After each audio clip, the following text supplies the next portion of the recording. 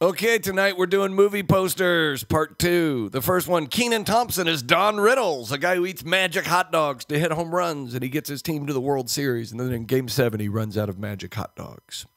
Okay, this is Carl Taylor. This is an after-school special about a guy who got lip cancer from dipping, and then you learn a valuable lesson about smokeless tobacco. All right, here's a buddy comedy about a dad and a son who have to drive across country because they go to some storage locker and they find memories there, and they're great.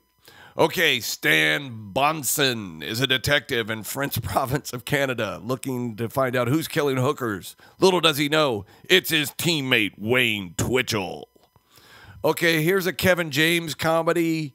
It's like The Zookeeper, but it's called The Gardener, and he can talk to plants, and they show him how to live life.